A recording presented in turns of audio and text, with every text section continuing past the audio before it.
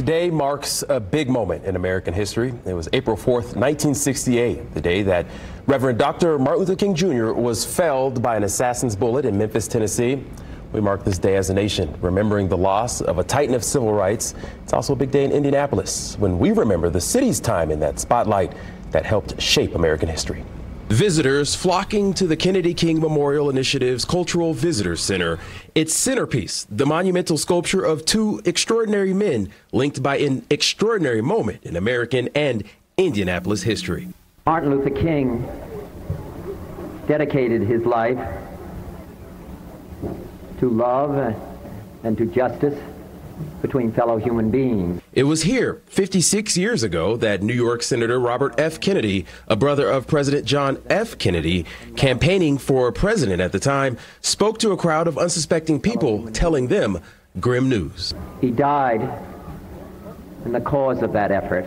That day, Robert Francis Kennedy was coming through Indianapolis on a campaign stop. Indiana State Representative Gregory Porter is chairman of the Kennedy King Memorial Initiative. They made that announced to the crowd. Some people knew, some did not. Some did not know if it was true or not. What are your memories of what was happening? It was a night that was surreal as I reflect on it as I get older. There were a lot of individuals that were there.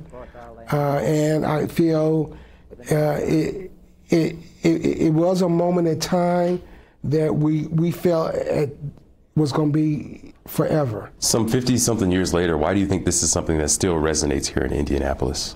It resonates because number one, how much has really changed in 56 years? We still have divisiveness in our community. We still have prejudice. We still have people who don't like individuals. The Kennedy King Memorial Initiative, created to preserve the memory of that moment, of two men linked by the fundamental belief of equality and of freedom, and by tragedy. It was just 2 months after Robert F. Kennedy's speech that night that he, too, was assassinated in Los Angeles.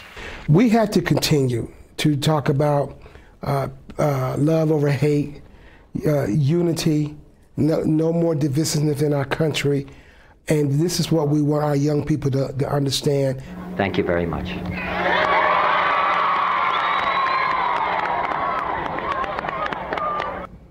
Solemn moment indeed. The Kennedy King Memorial Initiative is marking the occasion with a commemorative event full of speeches and deep reflections on the progress that still needs to be made. That kicked off this evening. This year's theme is Still We Reach, Together We Can. Memorial